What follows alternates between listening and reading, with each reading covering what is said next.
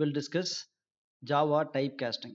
So typecasting அப்படின்னா என்னன்னா ஒரு form of data type to other form data வந்து எப்படி கன்வெர்ட் பண்ணுறது அப்படிங்கிறது தான் டைப் காஸ்டிங்.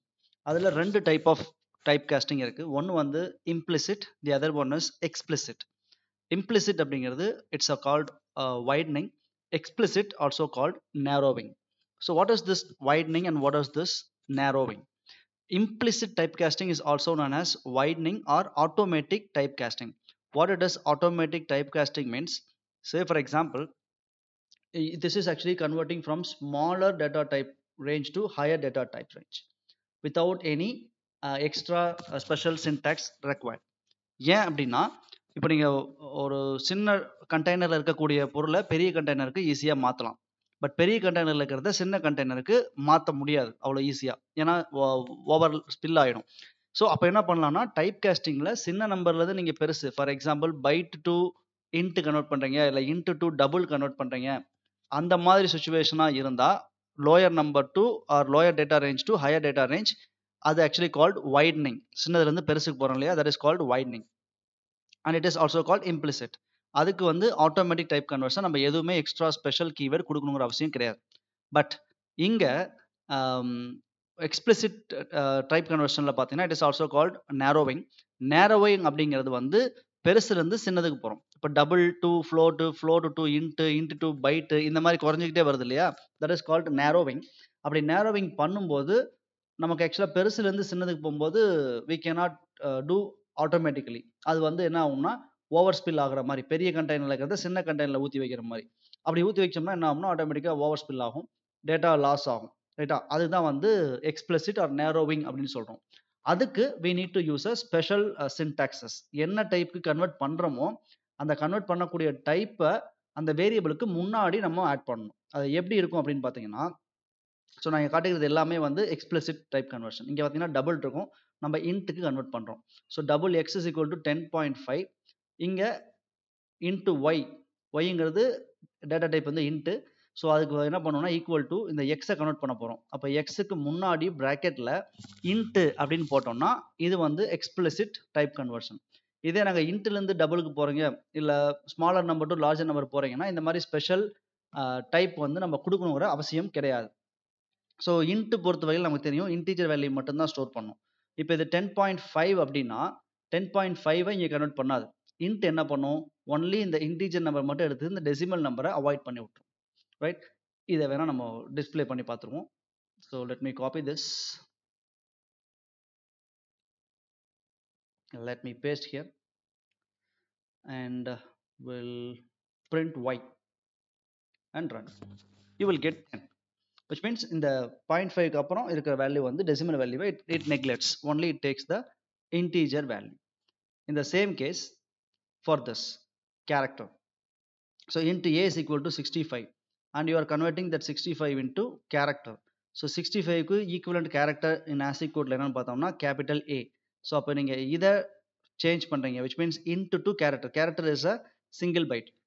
அப்போது இன்ட்டுங்கிறது இதை விட பெரிய நம்பர். ஸோ அதுலேருந்து இது கன்வெர்ட் பண்ணும்போது it is B. So character is A, corresponding value of 65. இங்கே நீங்கள் வேறு வேல்யூ கொடுக்கலாம், 65க்கு பதிலாக 78ன்னு கொடுக்கணும். ரன் பண்ணிங்கன்னா அதுக்கான ஆசிக் வேல்யூ இங்கே பிரிண்ட் ஆகிடும். ஓகே, ஸோ பெரிய நம்பர்லேருந்து இன்ட்டுலேருந்து நம்ம சின்ன நம்பருக்கு கன்வெர்ட் பண்ணுறோம். இதில் ஒரு பியூட்டிஃபுல்லான அல்லது ட்ரிக்கியான விஷயம் என்னென்னா, இந்த வேல்யூ 128 இருக்குது, into X is equal to 128, byte convert பண்ணுறோம், அதனால் பைட்டுங்கிற வேர்டு மாதிரி கொடுத்துட்டோம், இன்ட்டு வந்து எக்ஸ் இருக்குது. ஸோ இதை நீங்கள் ரன் பண்ணால் என்ன வேல்யூ வரும் அப்படின்னா, sorry,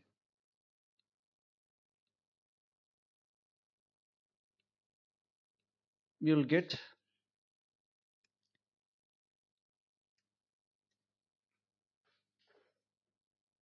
minus 128. How this happens?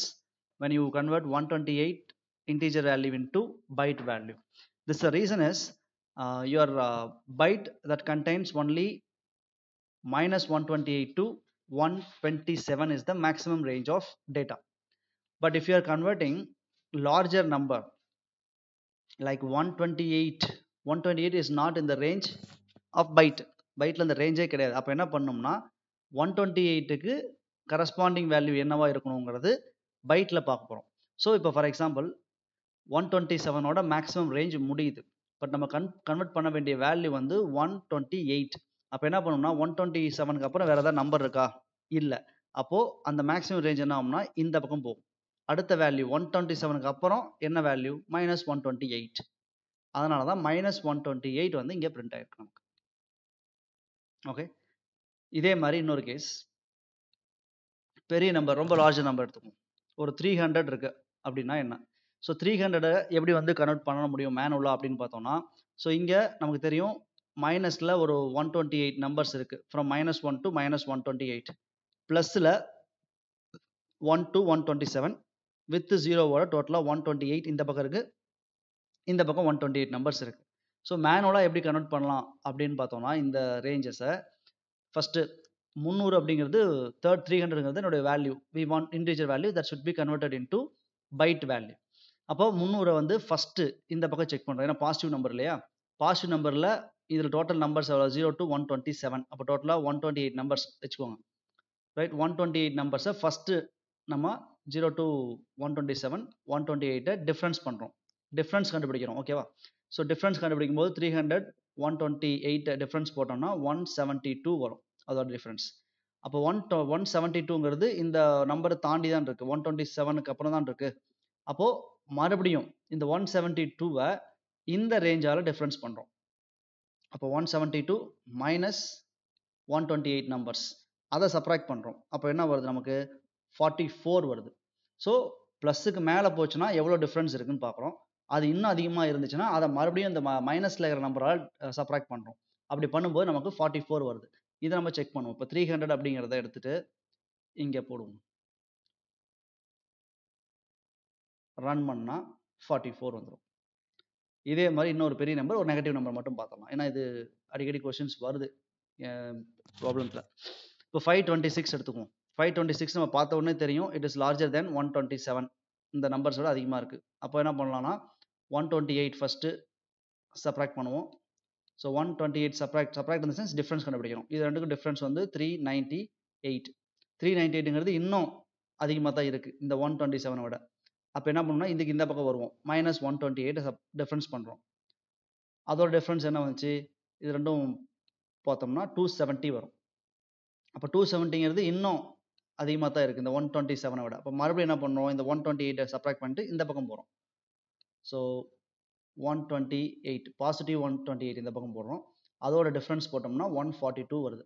142ங்கிறது still அந்த 127ஓட அதிகமான நம்பர். அப்போ என்ன பண்ணுறோம்? நெகட்டிவ் சைடு போயிட்டு நெகட்டிவ் சைடில் இருக்கக்கூடிய 128 போடுறோம். போட்டுட்டு அதோட டிஃபரன்ஸ் கண்டுபிடிக்கிறோம். ஸோ இதோட டிஃபரன்ஸ் இந்த பாசிட்டிவ் வேல்யூ தான் அதிகமாக இருக்குது, நெகட்டிவ் வேல்யூ கம்மியாக இருக்குது. அப்போ பாசிட்டிவ் வேல்யூ தான் ரிசல்ட் வரும். ஸோ 142 மைனஸ் 128 போட்டோம்னா 14 அப்படிங்கிறது தான் பைட் வேல்யூ ஃபார் 526. அதை வேணால் செக் பண்ணிடுவோம். 526 14. ஓகே, இன்னும் ஒன்று நெகட்டிவ் நம்பரில் பார்த்துட்டோம்னா will find up this. So negative நம்பரில் -234 ஒரு நம்பர் எடுத்திருக்கேன். ஸோ இது நெகட்டிவ் சைடு அப்படிங்கிறதுனால ஸ்டார்டிங்கே வந்து நம்ம டிஃபரன்ஸ் -128 டிஃபரன்ஸ் கண்டுபிடிக்கிறோம். நான் ஃபர்ஸ்ட் போட்டிருக்கிறது -128 நம்பர். அப்போ -128 நம்பர் போட்டோம்னா என்ன ஒரு டிஃபரன்ஸ்? இது ரெண்டையும் சப்ராக்ட் பண்ணோம்னா 106 நமக்கு ஆன்சராக வரும். மைனஸ் இதான் லார்ஜர் நம்பர் இல்லையா? ஸோ -106. ஸோ -106 வந்து நமக்கு -128 போட்டதுக்கு அப்புறம் வந்திருக்கு. அப்போ அடுத்து என்ன ஆகும்னா அடுத்தது +128 போடணும். ஸோ +128 தான் வந்து அதிகமான நம்பர். ஸோ 128 மைனஸ் 106 இதுக்கான டிஃப்ரென்ஸ் பார்த்தீங்கன்னா 22. அது நீங்கள் மேலேருந்து மைனஸ் பண்ணாலும் சரி எது பண்ணாலும் சரி டிஃப்ரென்ஸ்னு பார்க்கும்போது 22 தான் இது ரெண்டுக்கும் டிஃப்ரென்ஸ் இல்லையா? ஸோ 22 டிஃப்ரென்ஸாக இருக்கும்போது சரி நம்ம சப்ராக்ட் பண்ணல, டிஃப்ரென்ஸ் கண்டுபிடிக்கணும். ஸோ டிஃப்ரென்ஸ் வந்து 22, இது மைனஸ் இது ப்ளஸ் தான் வந்து லார்ஜர் வேல்யூ. ஸோ அப்போ வந்து +22 வந்துடும். So -234க்கு answer 2 -234. So -234 22. Answer is 22. So இந்த மாதிரி வந்து மேனுவலாக நம்ம கேல்குலேட் பண்ணிக்கலாம். Converting from one data type to other data type இப்படி போட்டுக்கலாம். ஓகே, இதுலயே ஸ்மாலர் டு லார்ஜர்னா இந்த வேல்யூ நமக்கு தேவையே இல்லை. ஃபார் எக்ஸாம்பிள் இப்போ இதை எடுத்துடலாம். எக்ஸ் வேல்யூ வந்து ஒரு 127 ரேஞ்சுக்குள்ளேயே கொடுத்துருவோம். 125 இது வந்து பைட்னு வச்சுக்கலாம். பைட்டில் ரேஞ்ச் வந்து மேக்ஸிமம் 127 தான் பாசிட்டிவில். இதை வந்து இன்ட்டுக்கு மாற்றிடலாம். இப்போ போட்டோம்னா நமக்கு அதே நம்பர் வரும். ஏன்னா இந்த இன்ட்டுங்கிற 125 சாரி பைட்டில் 125 வந்து இன்ட்டுக்குள்ளார அடக்க முடியும். we can contain that 125 in integer. அதனால அப்படியே நம்ம டைரெக்டாக வந்துடும். அதனால அது ஒன்றும் பிரச்சனை கிடையாது. இங்கே இன்ட்டு போட்டுட்டு இங்கே டபுள் போட்டோம்னா 120.0 டபுளில் அதுவே கனெக்ட் ஆகிக்கும். ஏன்னா டபுளுங்கிறது decimal number, ஃப்ளோட்டும் decimal number. But இங்கே வந்து எக்ஸ்ட்ராவாக நம்ம கொடுக்கணுங்கிற அவசியம் இல்லை. ஏன்னா இது வந்து smaller number to larger data டைப்புக்கு போகுது. ஸோ இதான் வந்து டைப் காஸ்டிங் இன் ஜாவா. தேங்க்யூ.